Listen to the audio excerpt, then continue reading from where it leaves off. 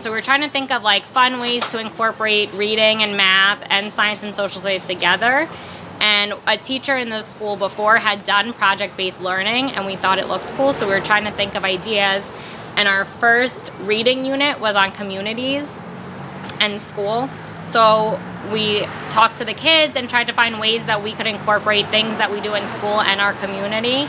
And so when we figured that there was no library in walking distance of our community, we talked about, well, there's a library in Foose, you can get books every time, but what about kids who don't come to Foose? What about, you know, adults who don't go to school? And so we kind of talked about it and got the idea to do this first and see how it goes for the future for other projects.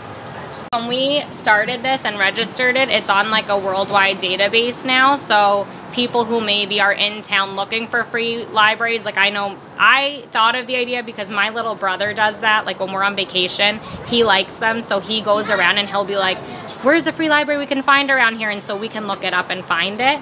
So people who are nearby staying maybe in Hershey or something could come get it.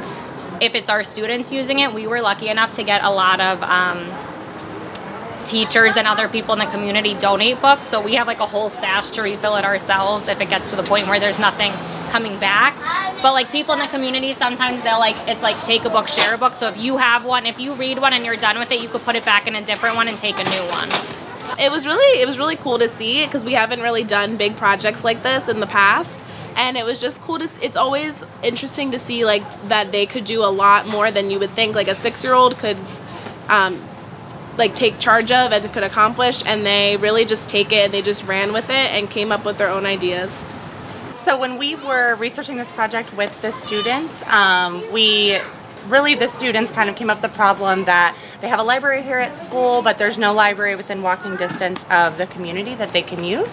So we came up with this solution, and I know not only our first graders, but the grade levels across the school are really excited to be able to come and use the free library. We have a ton of books to keep adding to it, so we think it will really impact positively the whole community, which is really exciting. I think this is huge.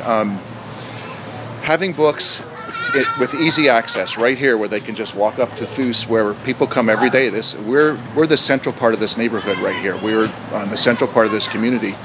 We have so many people in and out of our building every day, and now there's another thing they can do. They can come here, grab a book, take it home, and read it with their children. The kids can show their parents that they're excited about their learning to read here at school, and to see all of that come together is great. And I think it's going to be a nice boost to literacy here in the district, because the children are going to have books in their hands and be able to read them.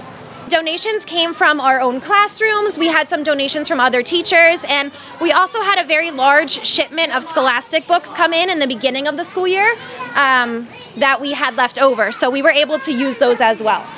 People think teaching happens just in the classroom, but you know, as teachers we know that learning happens anywhere the student is, anywhere they are in the world. So it definitely was a very eye-opening experience, and it was, I know I keep saying it was rewarding, but truly that's probably the one word I would use to describe this whole project.